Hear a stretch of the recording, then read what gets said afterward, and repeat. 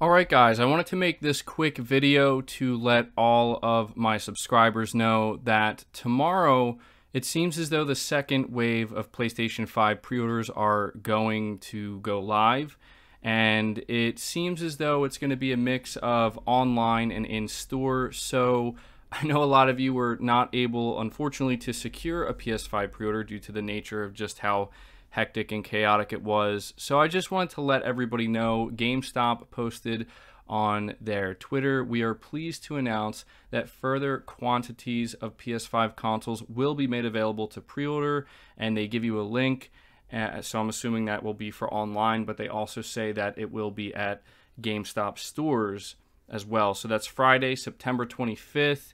So I think this is pretty significant. Again, if you're somebody who desperately wants to get a PS5 at launch and you were not able to secure one, it seems like tomorrow at GameStop you're going to have a pretty decent chance.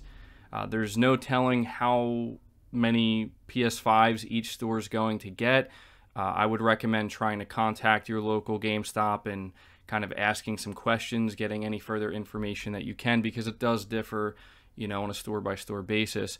I did hear that apparently some GameStops, I don't know how true this is, but apparently some GameStops actually took too many pre-orders, more than they should have. So now the second wave has to kind of go to honoring the pre-orders that they took. So there may actually be some stores that are just not going to be able to offer them. But on top of that, we have Game in the UK, and they're also saying that tomorrow, let me scroll down here so you can see it. They're saying tomorrow you're going to be able to have another chance to secure a pre-order. It's the moment you've all been waiting for. Limited stock of the PS5 coming tomorrow late morning. Keep your eye out on our website.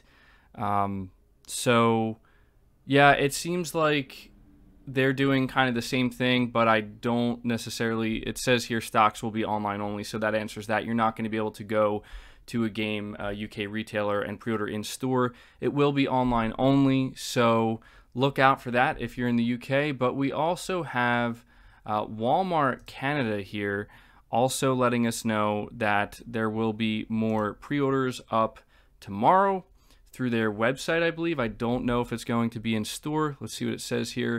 It says update pre-orders will be made available late tomorrow morning. Stay tuned to this account for updates.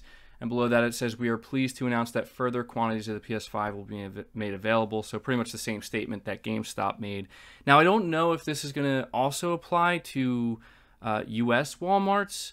This is where I've been looking around, and it seems as though there isn't really any information that I could find anyway. So I don't know. I would keep your eye out on GameStop for now, but it really does seem like pretty much across all retailers, this is just an assumption on my part, it seems like across all retailers, they're essentially getting the green light from Sony that, yeah, you can do your second wave of pre-orders now.